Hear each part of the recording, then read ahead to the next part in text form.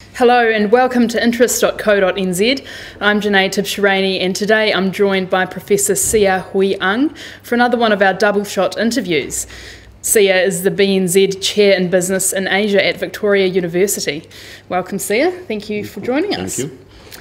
China and the Chinese property investors have unfortunately been at the centre of a number of racially fuelled headline-grabbing media reports in recent times. Today I'd like to discuss China through a more Chinese-centric lens and bring a bit of context to some of the talk that's been thrown around. So to begin with, Siah, what is happening in China at the moment and what is sparking people to get their money out of China and invest it elsewhere? I think part of the challenges in China is that there's only so many things you can buy in China. Say, for example, in China, you probably can't buy any land in China, and that's because it's owned by the government, literally, right? So we are talking about investing in property. But then if you're thinking about property, then there's always a restriction, as in there's only so many properties you can buy where you can stick your name on top of all this property as an owner as well. So some older generations also doesn't really want to basically invest in the stock markets as well, right? So as a result of that, there are limitations in spending the millions and millions of savings. And for the same reason, there's quite a lot of investors trying to look out of China, whereby they can actually spend that kind of money that we're talking about, millions and millions of dollars, to which you can buy property, apartments, and everywhere around the world. So they are spreading around quite a lot as a result of that. Right, and as you're saying, these are, professional investors as well as mums and dads, regular people. Yep, they include everyone, and basically the last sort of one of those reports that I've come across is that we are actually not the only one as well. So they have actually populated the whole of US. They have actually spread out in Canada to the extent that there is a limitations on the number of residence permit, right, that can be awarded in Canada. They have also been in the Aussies all the time, right? And so we are just one of those few countries that they find that is actually very livable, right? So that's why they start to invest in these countries, including us. And this is the thing, what makes New Zealand an attractive place? And I mean, how viable is it, or how easy is it to invest in New Zealand relative to other places?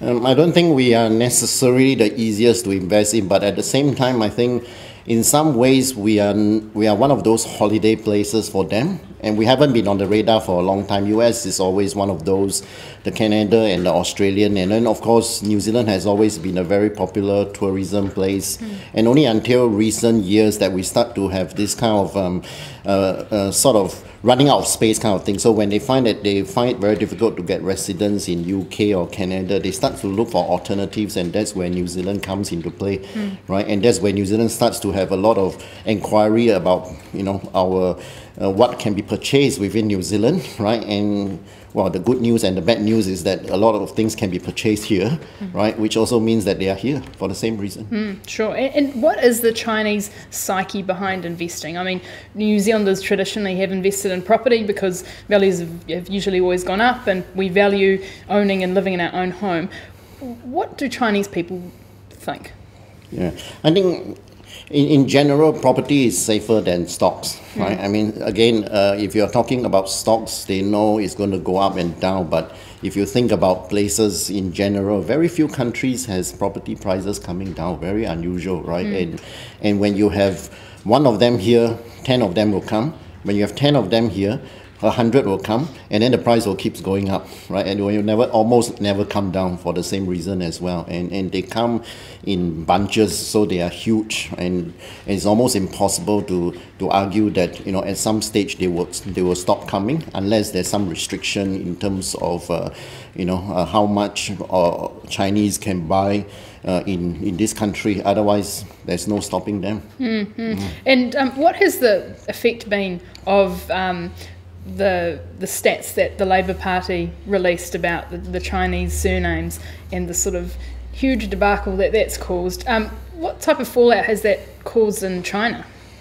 I think we have to understand about purchasing land and property, right? What this means is a business transaction. So when we start thinking that start using things like Chinese investors and so on, we actually accidentally trespass into an area where we start talking about, you know, different ethnic groups, different race. We don't want to go there, because any property purchase is considered a business transaction. And if you think about it that way, it's very normal for Chinese to buy land here or property here because, well, a lot of them are very rich, right? And they can afford that, right? And if, of course, others who can afford that, I'm sure there are a lot of other nationalities that buy property here as well, right? I mean, accidentally we single out the Chinese because there are so many of them, right? And that's the law of large numbers. Basically, they are more significant because there are more of them. Yeah. And then we bring that out as a part of the discussion. And the more we discuss this kind of things, sometimes it ends up being less of a business case rather than more like a very personal or ethnic issues or race issues kind of case. At the end of the day, right, any buyer can only buy if there's a seller, right? So sometimes you have to think about the supplies end of things as well. So if there's no supply, then there won't be a demand. They won't be able to come here to buy if nobody is selling. So somebody must be selling, right, to start with, right? Sure. Okay. And see, while we talk about Chinese people investing in New Zealand, it's also important to look at the opposite, and you know, the importance of New Zealanders investing money in China and also exporting to China. Do you think we are taking advantage of the opportunities available to do this? I think we can do a lot more, right? I can see individuals investing in China quite a bit, traveling quite a lot in China. I can also see a lot of New Zealand organizations trying very hard in China, and a lot of them are thinking about it, right? And one thing is for sure, right, when I mean, coming from the organizational perspective at least, right? So if a New Zealand company is thinking about China, don't think that you will lose the opportunity tomorrow. So you don't rush into it, because it's a big market. So if you have a good product, you always have a market in China. There's no such thing as the market is going to stop at the end of this year, for example, right? So it's not going to stop. So it's always going to be there. It's a huge market. So you have to think very hard as to what you want to do in China. And there's a lot of exporting opportunities and investment opportunities. And in this particular case, I would encourage more firms to think about investment opportunities as opposed to just exporting. Okay, all right, okay. And I just want to talk about exporting first. You advise a number of exporters and business people. What are some of the biggest challenges that they face, and perhaps mistakes that they make when they enter the Chinese market? Yeah, I think if you actually track back to the literature around, you know, what kind of things you can do when you enter a foreign country, I think exporting is the most distant approach, right, of market entry into any country. Now, what it means is that basically, you know, if you are a local distributor in China, so basically what happens is that I pass you my commodity or product, and then you sell it for me in China. Now, that is a very distant approach, right? What it means is that I'm the exporter, you are the distributor, and you interact with the clients, right? Now, there's an issue here, of course, right? In the long run, basically, you and the client, if I'm the exporter, then I'm actually quite distant away from the client, because you are the connector to the clients, right? What it means is that the client has a connection with you, but not with me, right? And over time, as these kind of relationships continue to build, it can become a challenge, because it becomes a relationship that is strong between you and the clients, right, and very weak between me and the clients, which also means that, you know, you can come back to me and say, oh, can I bargain for a bit more power, right, in this relationship here, because I deal with the clients, you are not, you are just supplying me the product, right? So I think from the exporting perspective, I think, you know, you have to be very careful in using this kind of distance approach, right? If you ever use a distributor, always try to understand what they do, always try to be engaged with part of what they do, as opposed to say, look, I just pass the product to you, you handle the clients.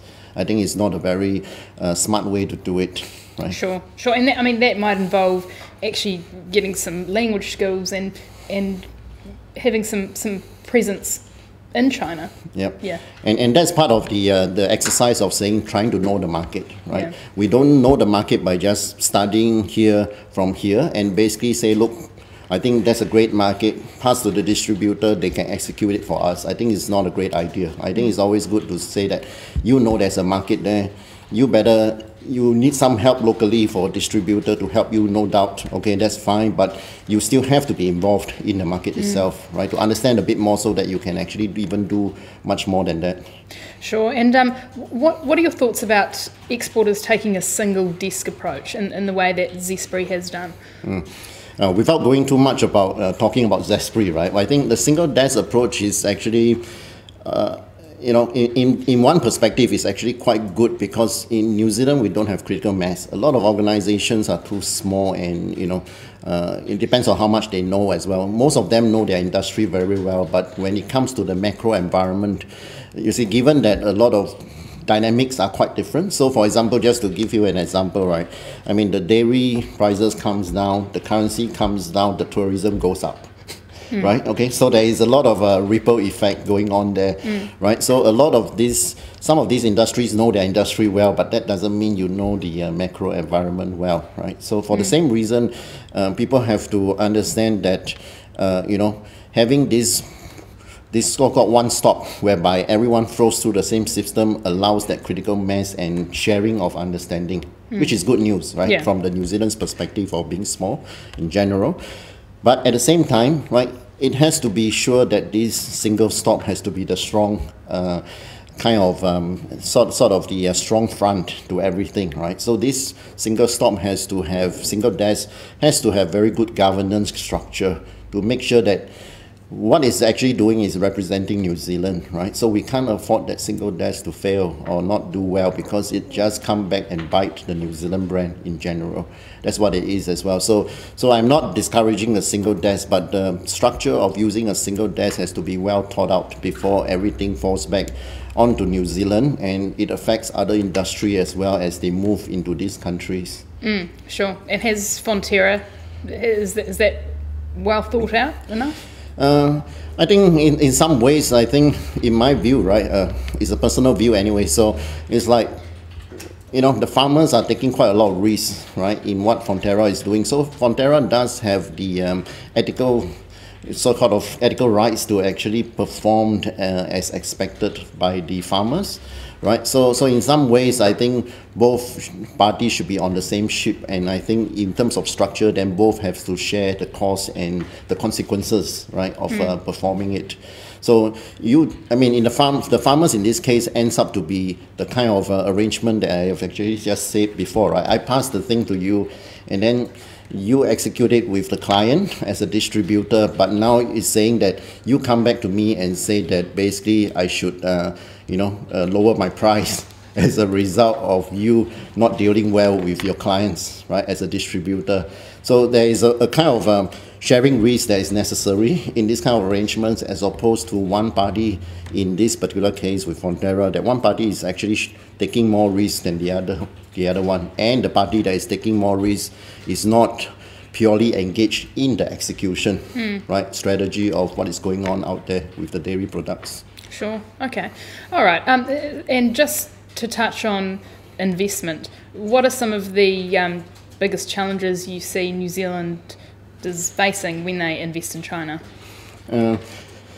I think not many New Zealand companies are actually investing heavily, right, in China, and that's because we have the fundamental entry mode of exporting, right? So in some ways, we always compare ourselves and say, look, I think we export, even though we export a lot, but we are still less than 40% of GDP, which means that we can still increase it to 40%, which means that we can work towards more exporting.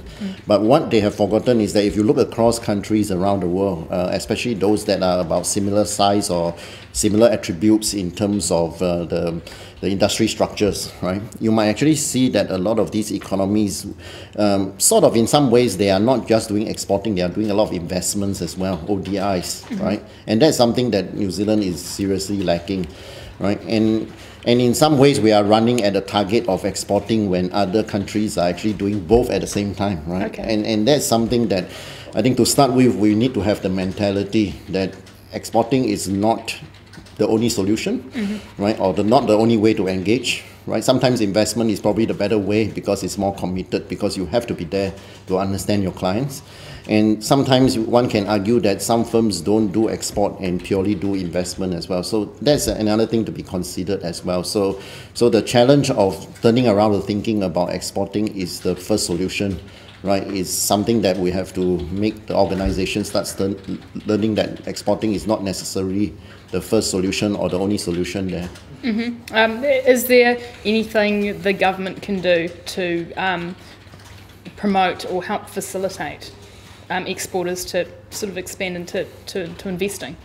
Yeah, I think the government is trying quite a bit of, by setting up a lot of free trade agreements and so on. And there's always a lot of bilateral investment agreements that's going around in these countries. What it needs to be done is that the government can be more involved in businesses and tell them exactly what kind of policies are in place and what kind of agreements are in place that can facilitate that.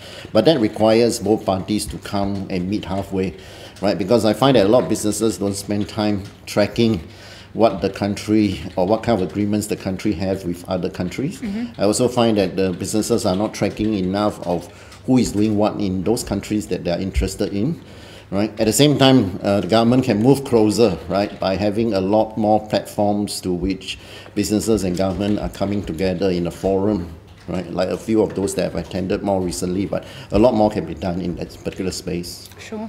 All right. Okay. Well, Siah, thank you so much for your time. Appreciate that. And you've raised a number of points which, food for thought there. So thank you for that.